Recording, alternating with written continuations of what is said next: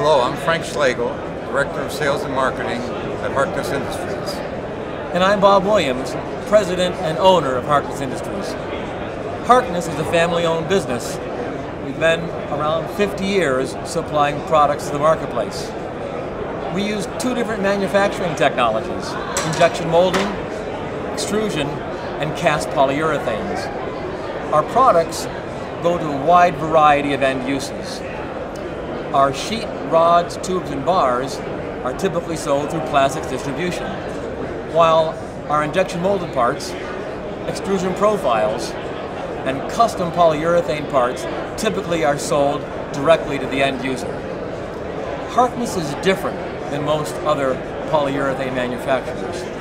Our extensive technology and technical background allow us to make choices to help maximize the end application.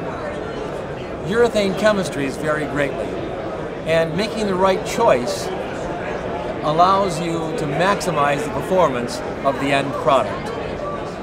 Many times hardness is the only criteria used by our customers. And I'm going to give you a simple demonstration to show you that hardness alone does not tell you the whole story. I've got two urethane balls here. They're the same color, they're the same hardness, and they feel the same, but they're quite different. This material is 75% resilience. It's our high bounce urethane.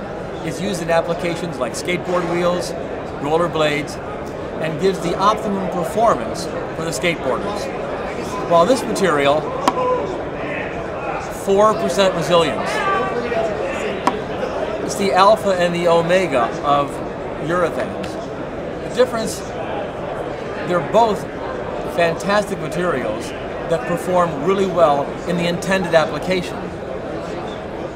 If you're looking to maximize your performance, if you're looking to find the right urethane, give us a call and we'll help you make the right choice. So you can reach us at www.harknessindustries.com. We look forward to your call.